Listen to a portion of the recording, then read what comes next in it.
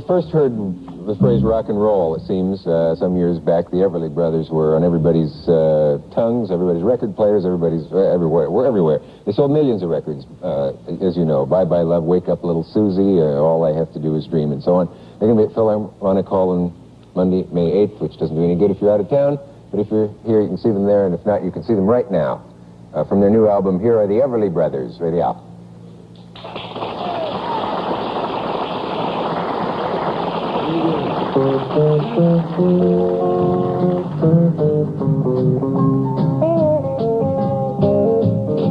Talking to myself again, wondering if this traveling is good.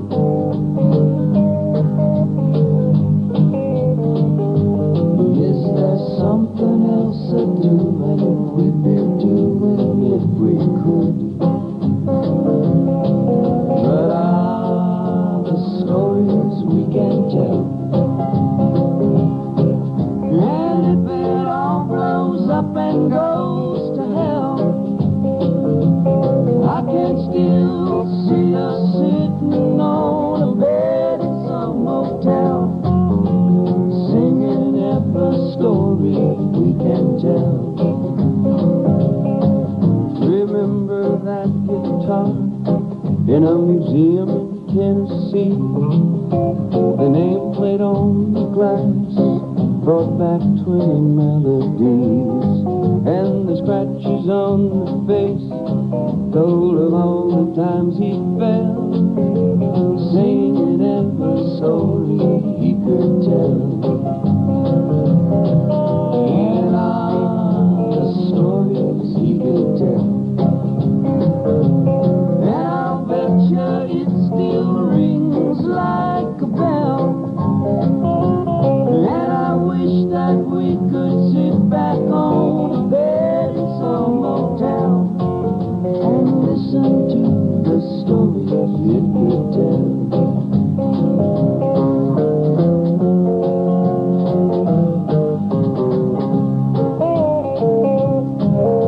If you're on the road and tracking down you every night, singing for a living beneath the brightly colored lights. And if you ever wonder why you ride this carousel, hey, you did it for the stories you could tell. And all the stories we can tell. And I wouldn't kid a man I like so well. And I wish that we could sit back on a bed in some motel and listen to the stories we can tell.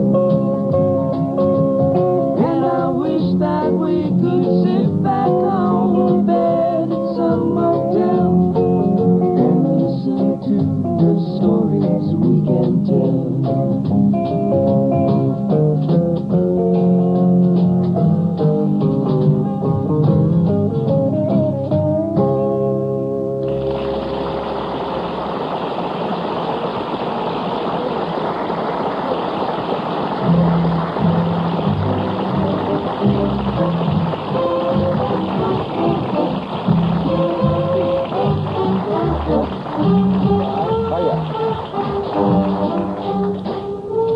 You must be Phil. Yes, yes. You must be Don. Yes. All right, have a seat. I know that because you whispered it to me as you came out here. Knowing you might not know. Well, it's... oh, can you hold on for just a moment? I think so. After this message from our local stations, we'll be right back.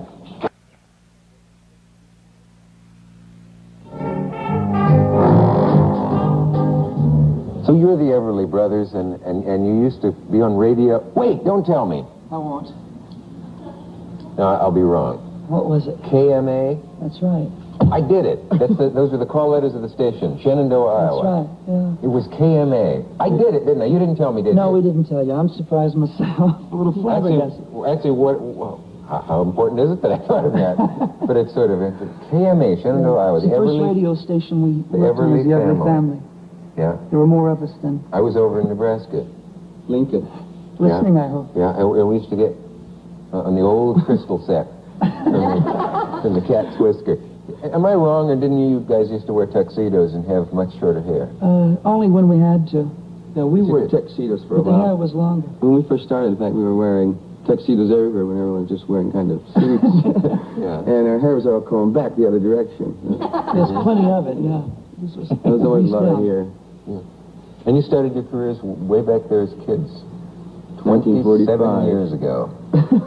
45? Yeah. Yeah. Did you have normal childhoods, or were you... Well, outside of that, we did, you know. Yeah, I mean, were you allowed to have... What we did is, at the time we were doing it, too, in Iowa, we were considered very hillbilly. The word hillbilly was around. I don't have to use it anymore.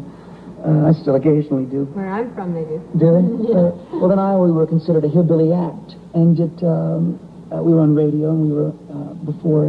Wore cowboy clothes. Yeah, we wore cowboy clothes. We never did figure out why, but we did. Do you remember the Six Fat Dutchmen?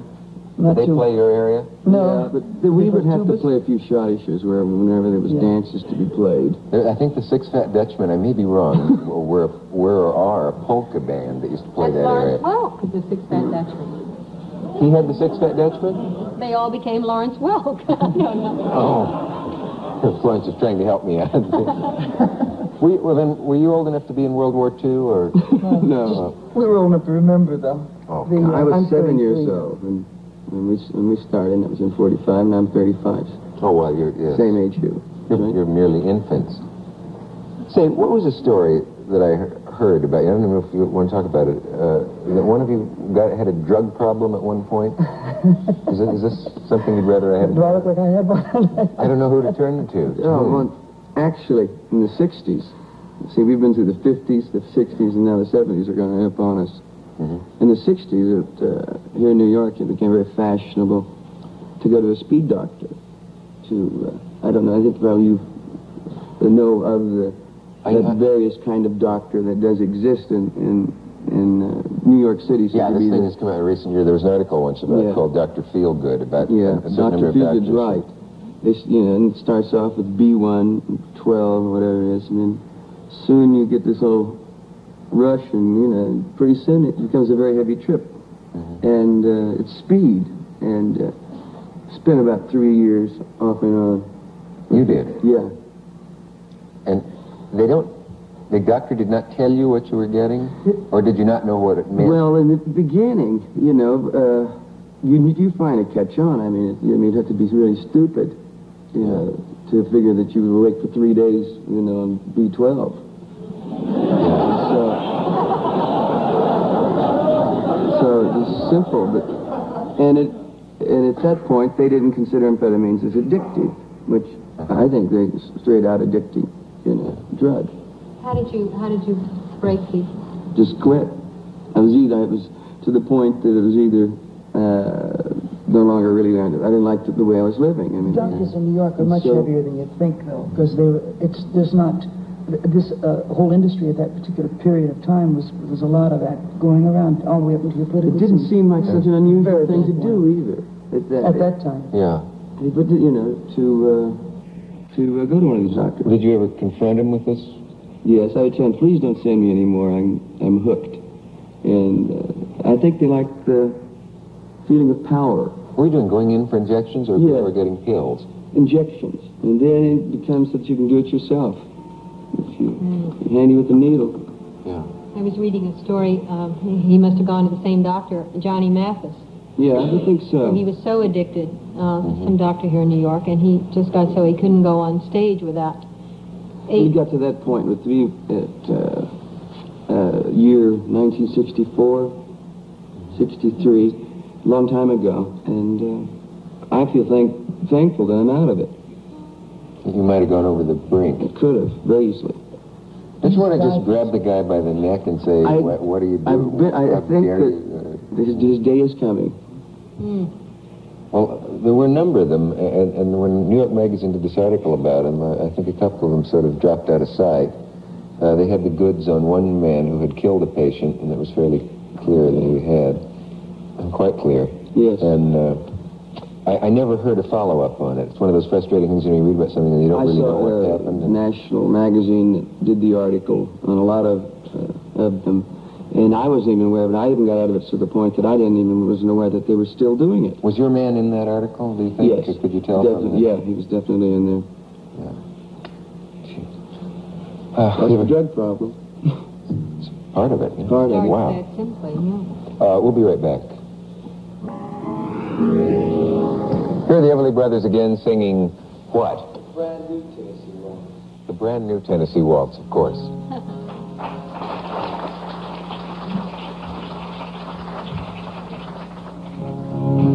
My, but you have a pretty face.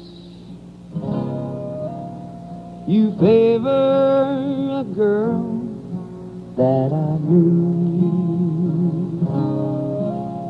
I imagine that she's still in Tennessee. And by God, I should be there too. I've a sadness too sad to be true. When I leave, it'll be like I found your love, descending Victorian stairs. I'm feeling like one of your photographs, trapped while I'm putting on airs, and getting even by asking who cares. At the brand new Tennessee Waltz, you truly waltzing on air. At the brand new Tennessee Waltz, there's no telling who will be there.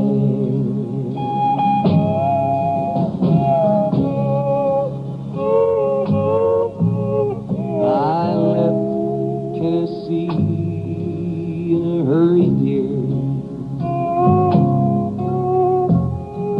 the same way that I'm leaving you.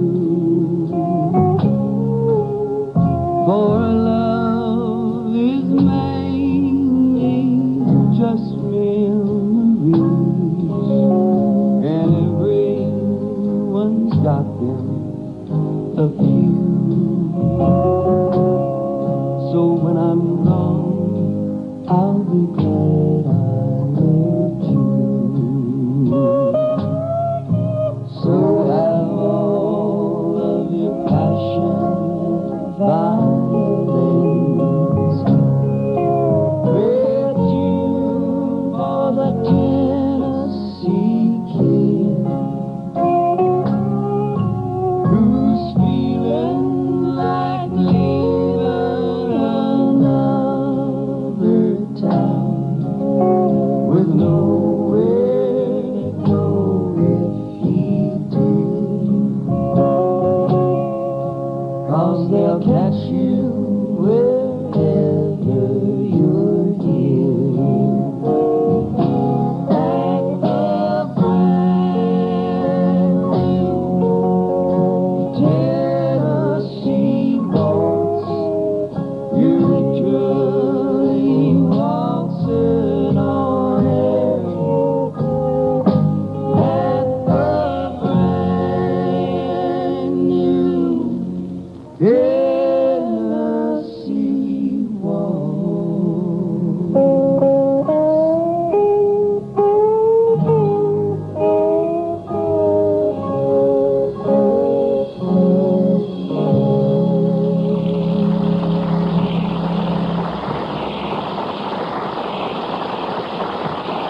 We'll be right back. I want to show you something. Tomorrow night, one of the most charming, popular guests I've ever had on, David Niven, will be back. Joan Hackett, Billy Eckstein, John Marley, And can you get a quick shot, Art, of these two faces? Do you know the incredible resemblance between you two? I was the one. I don't know if it shows so much here. Yeah, he was the R11th child. But she said, we don't want him. Is there a missing Henderson anywhere? I don't know. I don't know if it shows so much right now, but it did. You could be brother and sister. Everlys. Where are you playing?